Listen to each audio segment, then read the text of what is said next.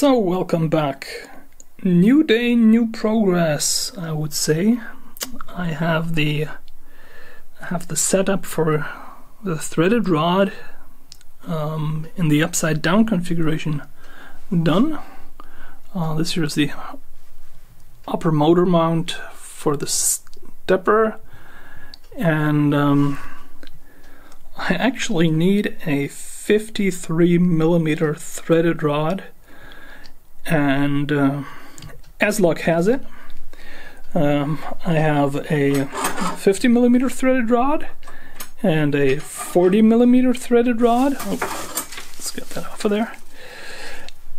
But I also have a whole meter of threaded rod, and I cut that to 53 centimeters, and yeah, I'm just getting that finished.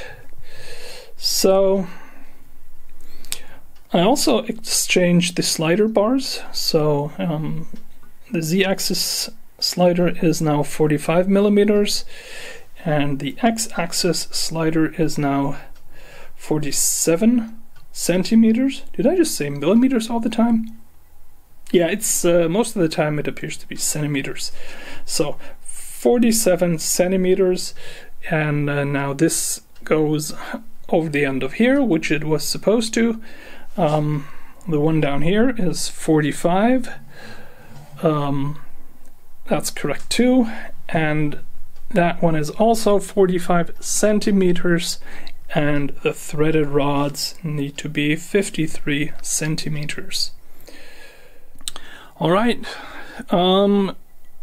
This here's the end of the Z-axis threaded rod for the 3D printer. What I did was I machined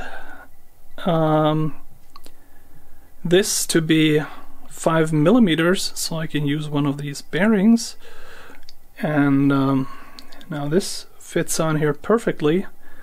So I can have some load from the threaded rod on the bearing, and on the lower side of the machine reducing any type of flex or backlash that I might be having. And yeah, that went really simple, but it appears to be really effective. And now I'm gonna put the threaded rod into the machine and see what type of adapter I have to make to have it move the Z-axis. So here we are. It looks really it looks amazing, to be honest. This part down here is actually sitting on the screw right now. I'm gonna build something that I can put right on top of here, so it'll sit down on top of that. But it's already so strong, it just won't give. Also, the bearing is working real well.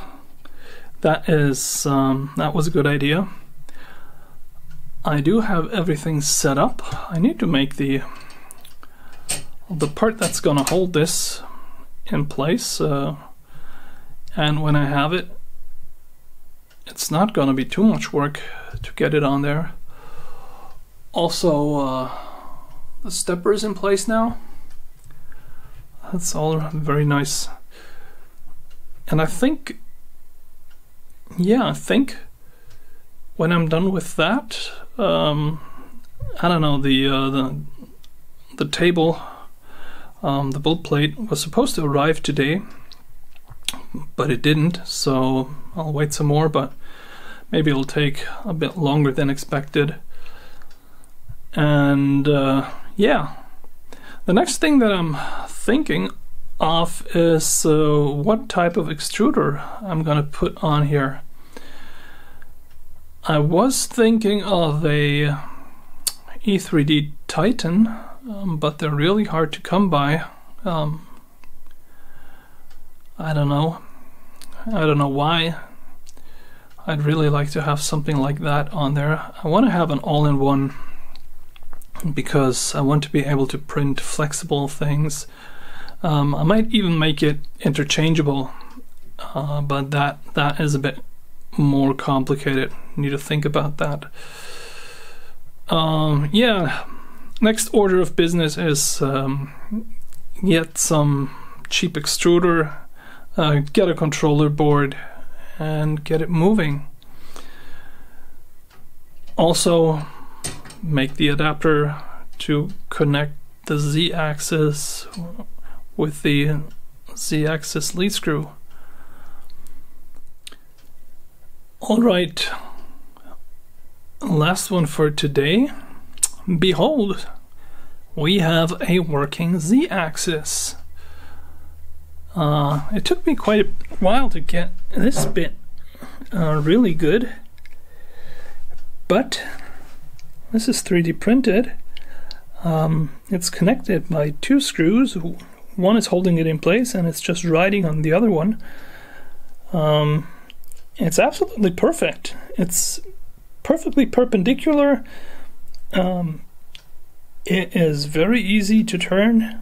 It's running perfectly.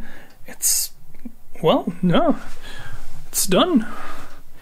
So now we've got a working x-axis, we have a working y-axis, and we've got a working z-axis.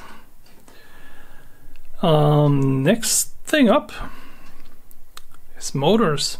And before I can do that, I'm gonna have to make these cables longer, which I hope is not gonna be too much of a hassle, because I really want to do it right.